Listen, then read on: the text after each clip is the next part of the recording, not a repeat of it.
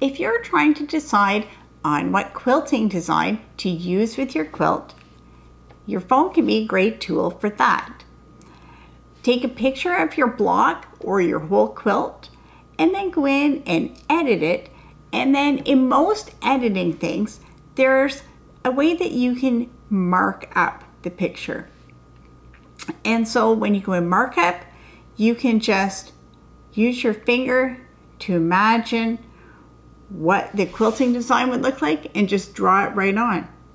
And that will give you an idea if that's something you want to do, or if you want to take that off and do a different kind of quilting design.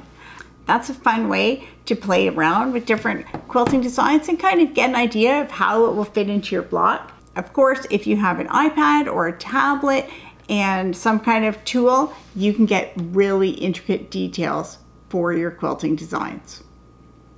For more quick tips, be sure to follow Epida Studio.